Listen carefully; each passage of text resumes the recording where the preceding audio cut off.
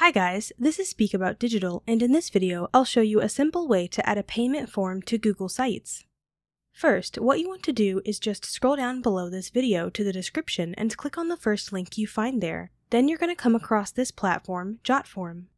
And JotForm is an online form builder that allows users to create customizable forms and surveys. It offers a user-friendly interface and can be used for various purposes such as registrations, applications, orders, and payments. And also, you get the free account that you can test out for yourself. So, after clicking the link in the description, now you need to sign up to JotForm. You can choose to sign up with your Google or Facebook account or using your email address. Once you've successfully created your account, you'll be directed to your JotForm dashboard, where you can start building your payment form. In order to add your form to Google Sites, first you will need to create a form that has payment integration available on it. To create a form in JotForm, click on the Create Form button either at the center or at the top left side of the dashboard. Once you click, you have four options: Start from Scratch, Use Template, Import Form, and Create a Signable Document. For this tutorial, we will click on the Use Template option to use a free-built template. This will take you to the template library.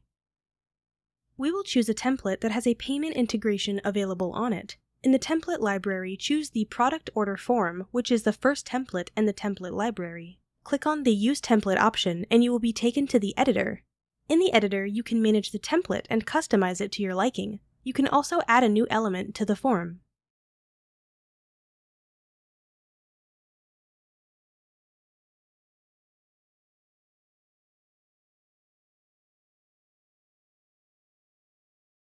Since we want to add a payment form to Google Sites, first we ensure to add a payment method to the form.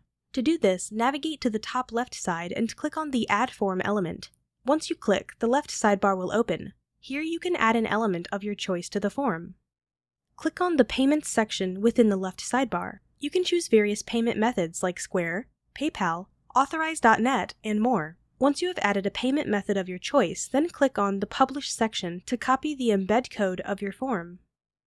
To embed your form in Google Sites, simply click on the Embed section in the left menu. Here, click on the Copy Code button to copy the code, and we will try to add it to Google Sites to embed our form there. Once you have copied the embed code, now open Google Sites. To open Google Sites, you can simply type Google Site in the search bar and click on the first link. That will lead you to your Google site. Once on the Google site, you can open your existing site or create a new one. We have our existing site, so we will click on it. Once clicked, you will be taken to the editor. Now, in the editor, navigate to the right side and you will see the right sidebar. In the right sidebar, click on the Insert section. Now click on the Embed option within the Insert section. Once you click, a pop-up window appears. In the pop-up window, paste the embed code you have copied from JotForm and click on the Insert option. Once done, then navigate to the top right side and click on the Publish button to save the changes. Now your JotForm will be embedded into your Google site.